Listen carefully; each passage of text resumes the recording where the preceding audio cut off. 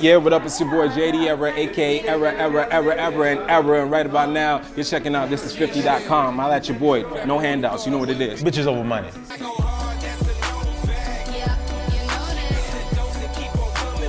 What is it like growing up in Toronto? Toronto's dope, man. You know, we got a dope scene over there. It's a lot of cultures, you know what I mean?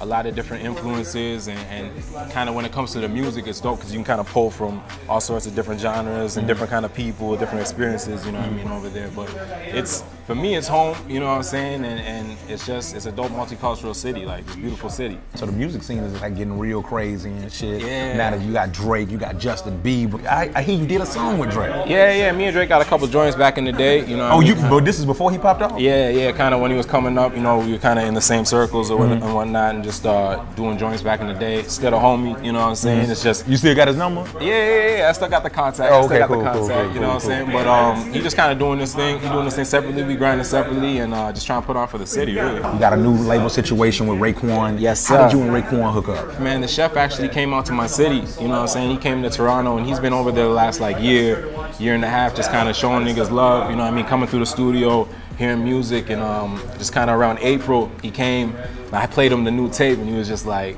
that's it. Still don't like rappers, nigga, get the fuck up out of here. See, first she swallowed her pride and then she swallowed the crew. No, I don't play nice with others, that's why I'm not in a group. And you be blowing your paper, that's why you'll never recoup. That's why you not in a coop. You talk it, you better shoot. You taking a chance of dying like feeding a lion fruit. I tell them I'm living proof. When talent's given the booth, when God's given the sun and the devil's given the suit, when one's given the throne and the other's given the stoop, I wasn't given the thing, so I'ma give them the truth, man.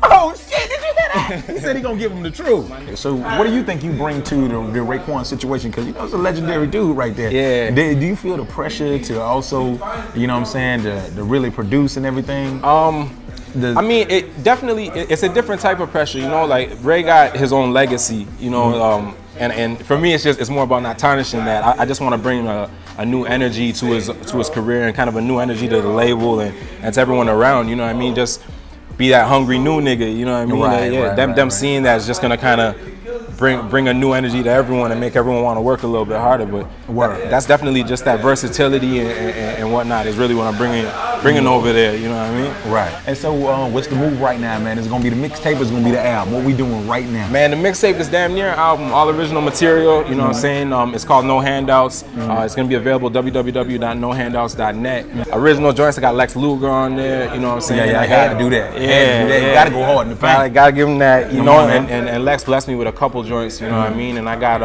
some crazy in-house producers, my homie Snaz, Beat Merchant, Big Pops, you know, Northern Prophets. I got a lot of like good people in-house, some dope features. The man Ray gonna be all over that thing, you know what I mean? Me and him been banging out joints, so it's gonna be crazy, man. I'm just excited to put out some new music and kind of show people that the city has a lot of talent out there, you know what I mean? And the world, I just want to show the world, you know, what it is. JD Era to the motherfucking world. Niggas no handouts. Yeah, no handouts. What does that mean to you right now? I mean, for me... Or is it self-explanatory? It's kind of self-explanatory, you know, like, we've been giving niggas free music for a while now, you know what I'm saying? But it's more of the mind state I was kind of in, just making it, you know what I mean? It's kind of like... Nobody's giving us nothing, you know what I mean? And to get to the point that we're at, it's been our own grind and our own work and our own dollars, you know what I mean? So, no handouts, the shit is self-explanatory, and when that shit drop, niggas gonna know what's up, man. Word. What's up? But how can the people get in contact with you if they want to talk to you straight up, JD? You want to holler at me, I'm on that Twitter, you know, like everyone at JD Era, on Facebook, JD Era. We do the social media thing, you know what I mean? Really it's very important to your movement. Right now, it's like, that's the world right now, you know what I mean? It's like click of a button, you're to everyone. Just it's really based on the amount of work you put in, you know what I mean? If you grind it out, it's bound to get out there, you know what I mean? And that's really what we're doing. Like, I'm out, niggas see me, I'm out here in New York, you know what I mean, trying to get my music to the people and make sure, really connect with you guys face to face. Because like the internet is one thing, but when a nigga see you, you know, get to see your vibe. You gotta get in them streets, man. Yeah, exactly. Yeah, they want to know you real. Yeah, we out here, you know what I mean? Niggas see me out here, and I come dolo, niggas know, you know what I mean? We go through the hood, it is what it is, you know what I mean? When you first came through the door, I was like, nah, that ain't him. He's by himself. Yeah, that's how I roll. You know, like, it's been crazy for the last couple of years. I've been grinding out here. Everyone's been showing me mad love, so it's like a second home for me. Man, like I always say, love, you just can't say you real. It's something you gotta be. And remember, bitches over money. We out here. I'll let your boy.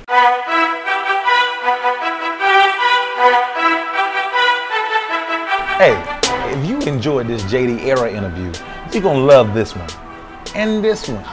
Click them now. Thisis50.com. Subscribe right now to Thisis50 interviews right now, because I say it so. Watch me do it. I gotta go. Bitches over money.